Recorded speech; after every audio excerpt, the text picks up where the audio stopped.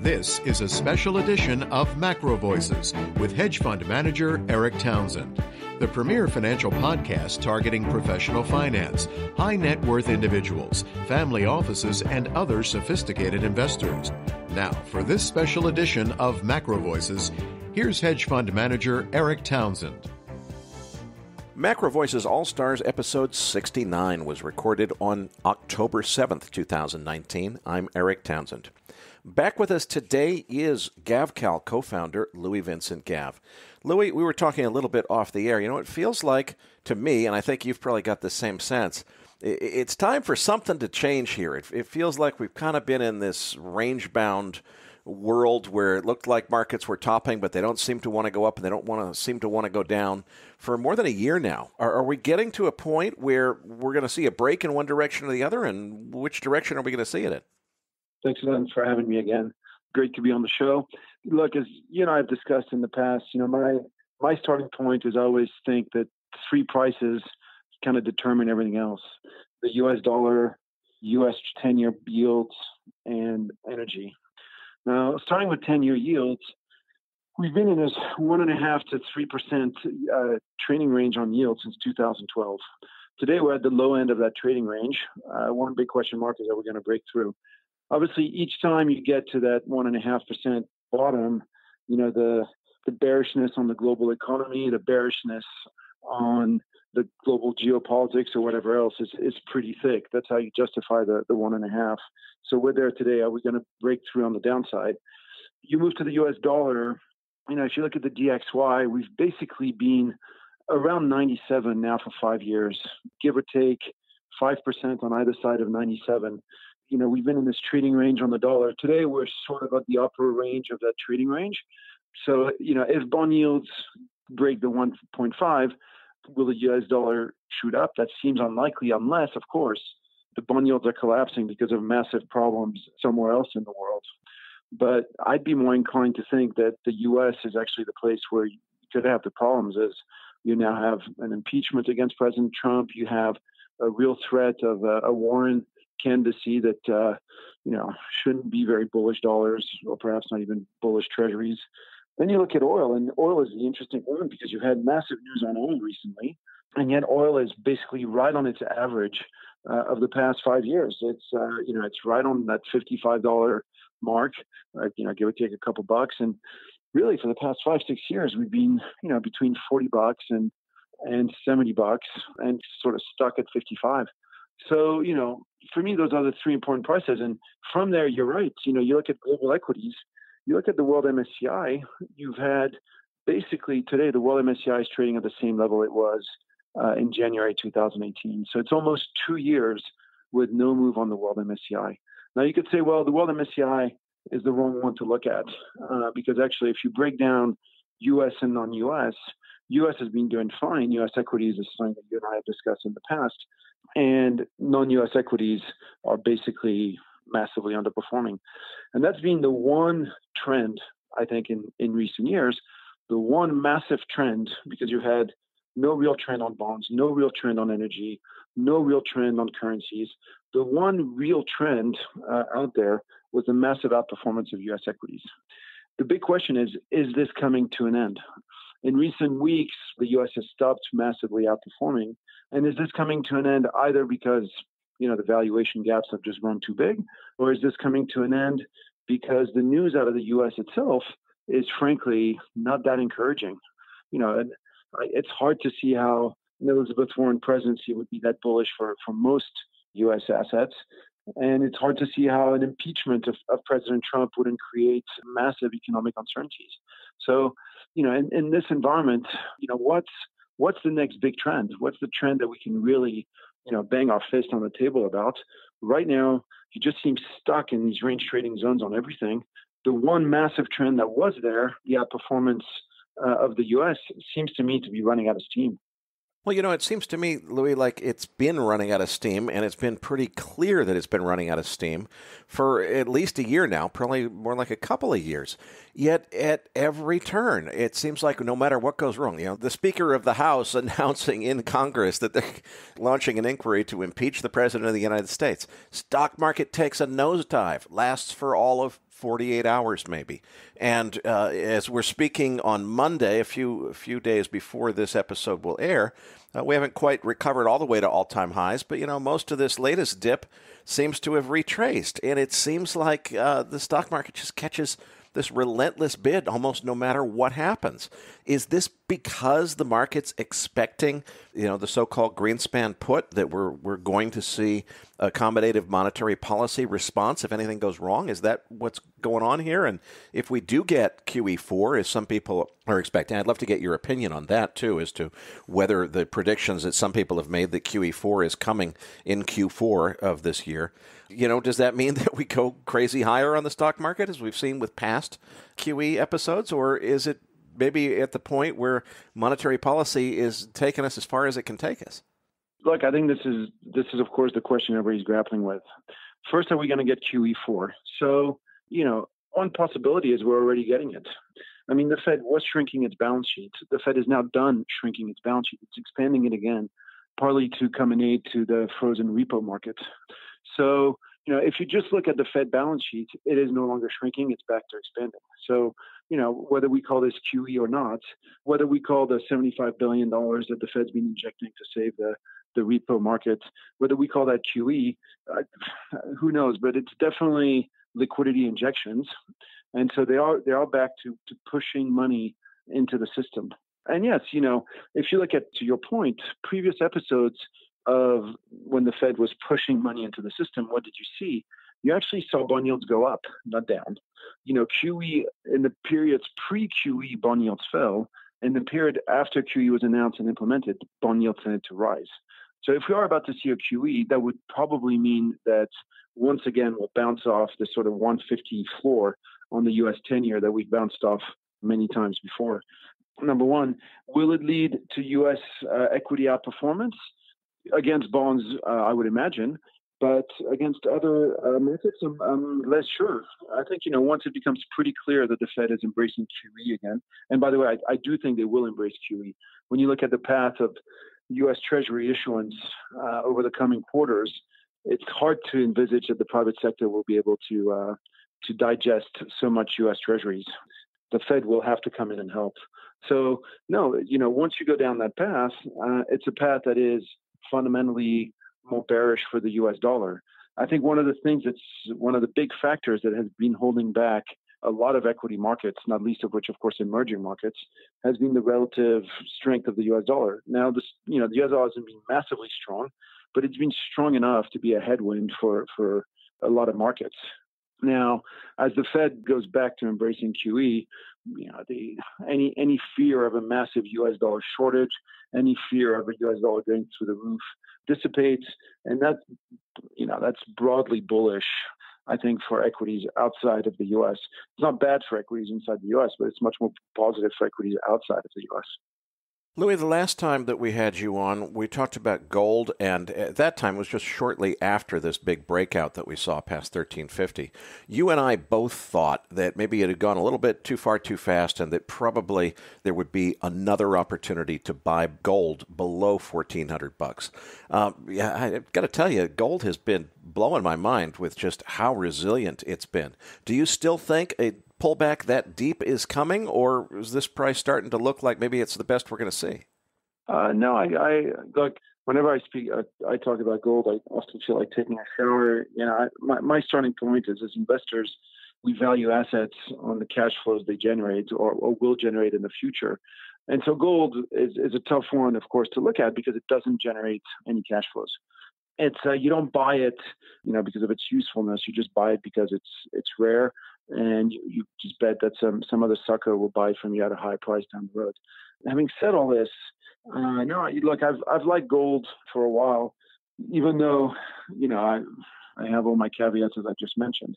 My take on gold is pretty simple, and that is that for the past 2 or 3 decades, you've had two massive sellers of gold in the system. The gold mines, of course, that's their business. They dig it out of the ground and sell it. And central banks. Central banks had a massive amount of stock. And, year in, year out, central banks were net sellers of gold into the marketplace. And so with these two large sellers of gold, you had a fair amount of overhang on the price. Fast forward to today, and central banks are no longer net sellers of gold. Central banks are now net buyers of gold. You have central banks in Europe, Hungary, Poland. You have central banks in Asia. You have Russia. You have wherever you care to look, central banks are now more likely to buy gold than to sell it. And as an aggregate, they are now marginal buyers. So that leaves you with a market where there's only really one genuine seller of gold, and that's the gold miners.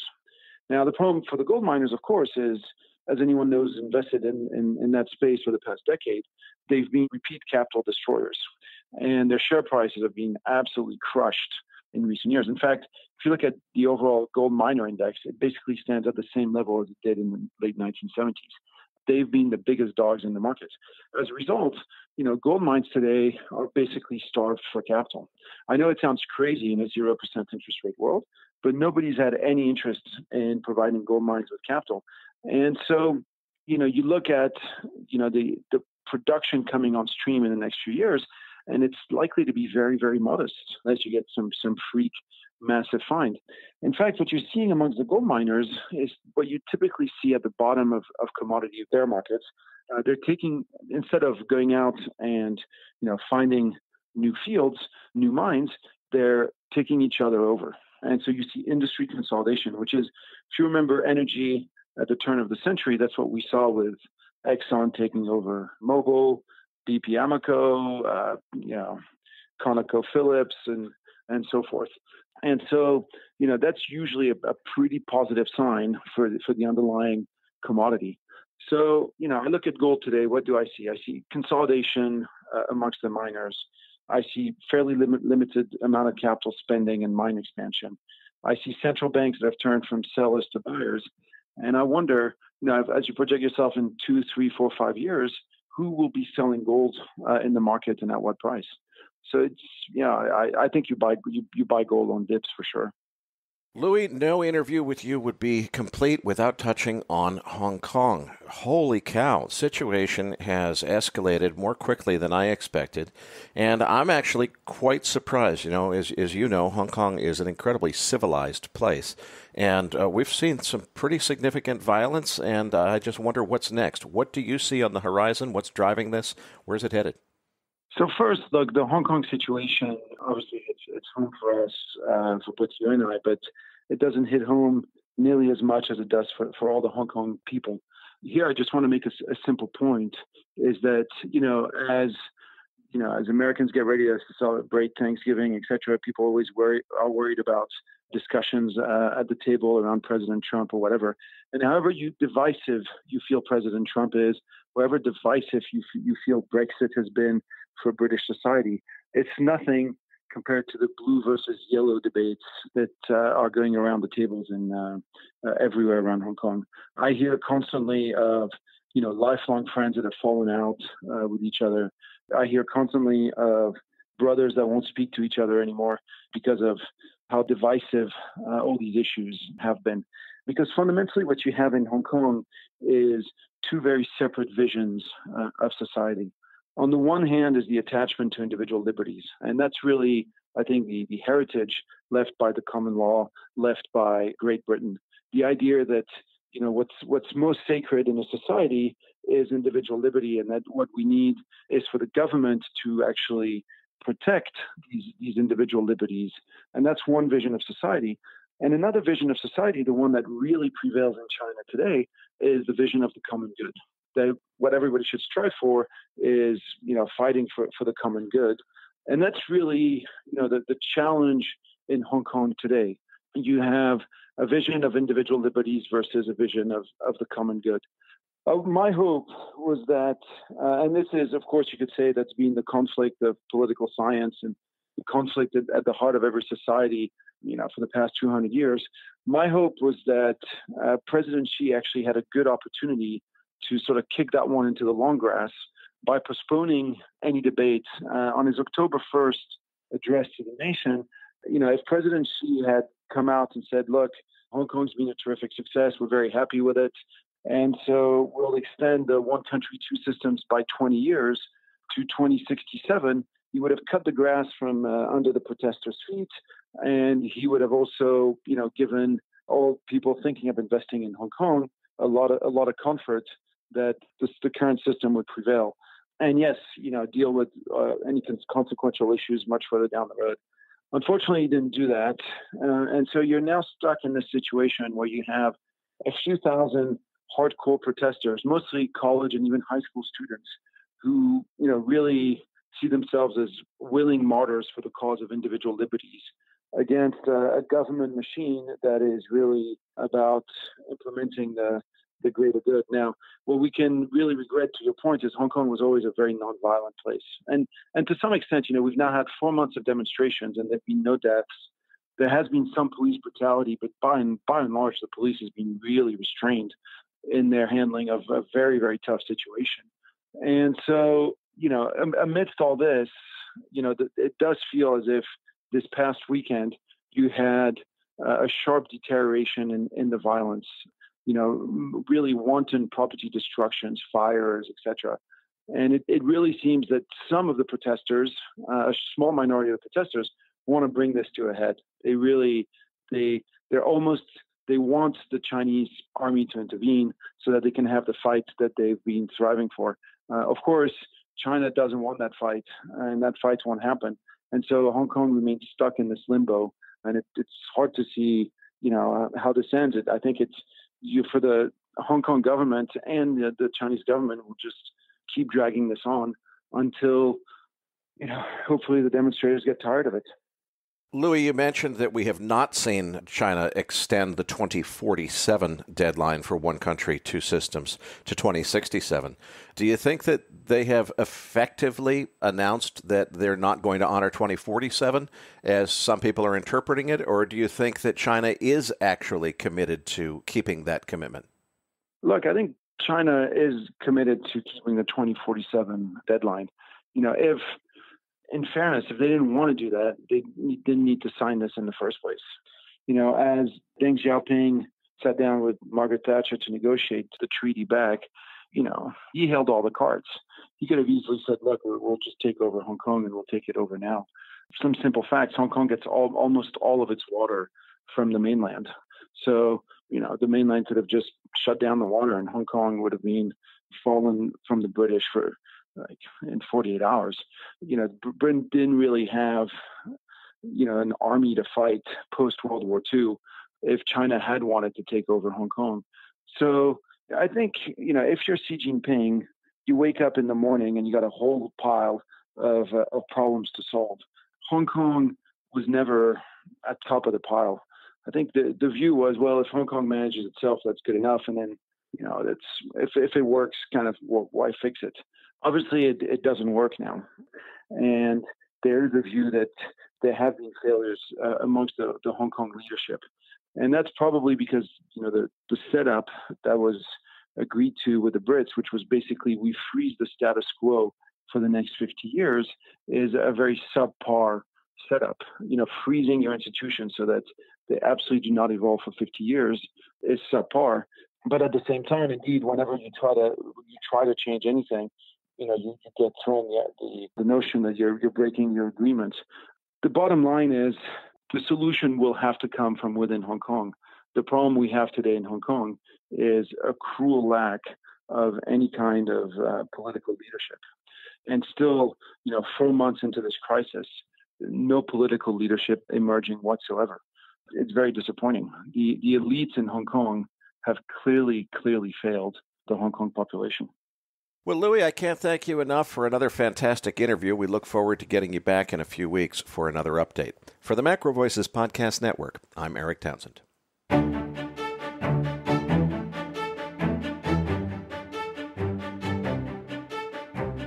That concludes this edition of Macro Voices. Be sure to tune in each week to hear feature interviews with the brightest minds in finance and macroeconomics. Please register your free account at macrovoices.com. Once registered, you'll receive our free weekly Research Roundup email containing links to supporting documents from our featured guests and the very best free financial content our volunteer research team could find on the internet each week. You'll also gain access to our free research library.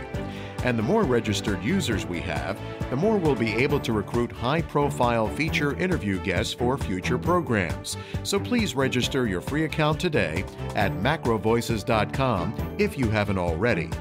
You can subscribe to Macro Voices on iTunes to have Macro Voices automatically delivered to your mobile device each week, free of charge. Macro Voices is presented for informational and entertainment purposes only. The information presented on Macro Voices should not be construed as investment advice. Always consult a licensed investment professional before making investment decisions. The views and opinions expressed on Macro Voices are those of the participants and do not necessarily reflect those of the show's hosts or sponsors.